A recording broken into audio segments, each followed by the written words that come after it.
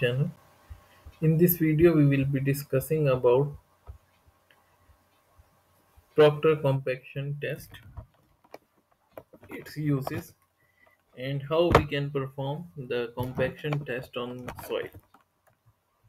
So basically in laboratory we can perform uh, Proctor Compaction Test and modified Proctor Compaction Test, and this helps to determine the optimum moisture content of soil and maximum dry density of soil, which are very important from the point of view of field applications related to soil mechanics.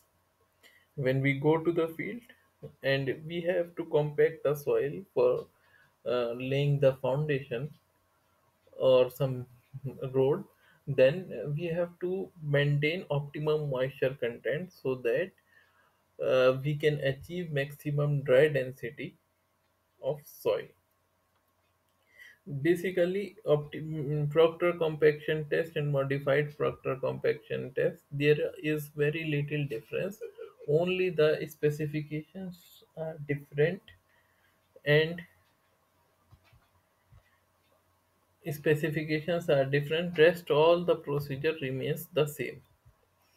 First of all, we will take 4.75 mm sieve or sieve number 4, and we will use this sieve for sieve analysis of soil. The particles or the soil that is passed through 4.75 mm is taken, and usually a large amount like 2 kg or 3 kg we take, because we have to perform many trials for obtaining the optimum moisture content curve. So first we will use the 4.75 mm sieve, and then using these tools we will mix the water in the soil, and these tools will also help us in taking out the soil sample from mold. And finally we will require a weighing balance to weigh the soil sample.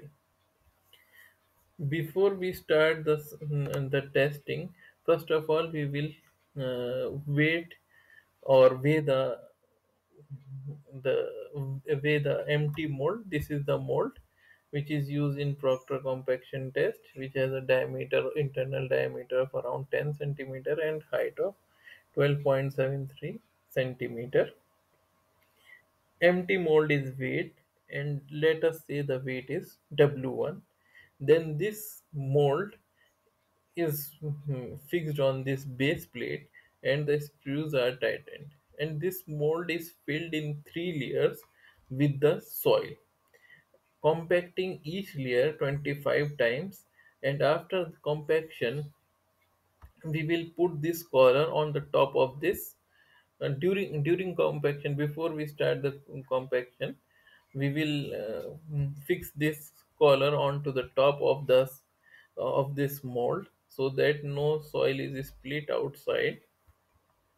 After compacting we will weight the mold again, say it weight W2.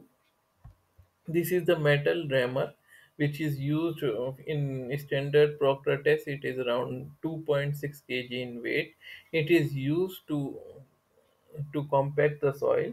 Each layer is compacted 25 times, and its compaction should be done that the whole surface of the soil is covered, not only on one location that we are compacting again and again on the center, but we have to follow the procedure such that all the portion of the soil is covered and compacted properly. This rod is lifted up, and it is around 310 mm. It rises and then falls on the soil to compact it. Then we know that the bulk density of soil is total weight upon volume. So weight we can determine from the initial weight of mold before we have compacted the soil in it, and it was empty, that is W1. And after compaction With soil, the weight is W2. The difference of these two weights will give us the weight of soil, and we know the volume of cylinder is pi d square h by 4. So we have used that formula to determine the volume. In this way, from weight and volume, we can determine the bulk density of soil. And after determining the bulk density of soil, we will take a representative sample from the compacted soil and put it in oven to determine the water content. And once the water content is determined, we can use the formula of dry density, that is equal to gamma T is equal to gamma B upon 1 plus W. And once we determine the dry density, we can repeat this same experimental procedure by increasing or decreasing the moisture content in the soil or water content in the soil.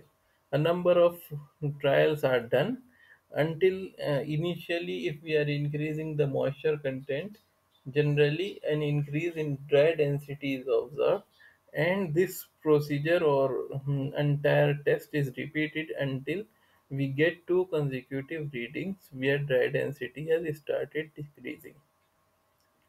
So in this way, when we plot dry density against the water content, we will get somewhat curve in this shape where we have a maximum dry unit weight in the topmost portion or middle of the curve. So initially we will observe that from this curve that with water content dry density is increasing, and further or increasing water content more, the dry density start to decrease.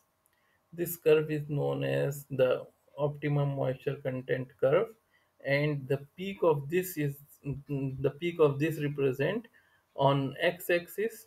It represents the optimum moisture content, and when we move towards the y-axis, it gives the maximum dry density.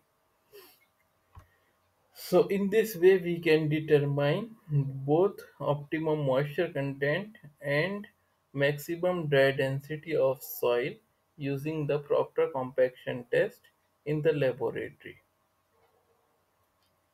Now, we will discuss the difference between Proctor compaction test and modified Proctor compaction test. As already discussed, the procedure is same. Just we have difference in the specifications. Like the volume of mold is 944 cubic centimeter in case of Proctor compaction test, while it is 1000 centimeter cube in case of 1000 centimeter cube in case of modified Proctor compaction test. Similarly, the number of layers in which the soil is compacted is 3 in case of Proctor compaction test, while in case of modified Proctor compaction test, the number of layers are 5. Similarly, height of fall of rammer is around 450 mm in modified Proctor compaction test as compared to 310 mm in Proctor compaction test. And the weight of the rammer is 2.6 kg in case of Proctor compaction test and 4.9 kg in case of uh, modified Proctor compaction test. Overall, we can see that the compactive effort, that is the weight, the height of fall, and the number of layers.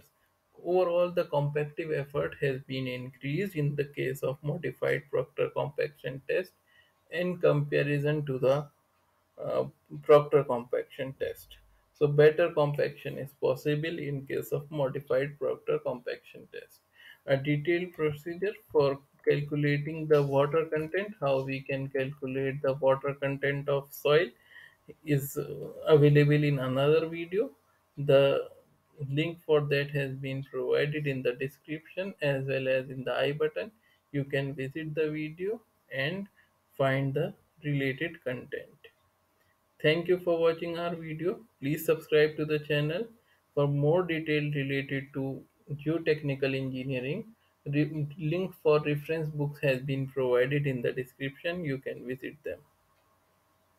Thank you.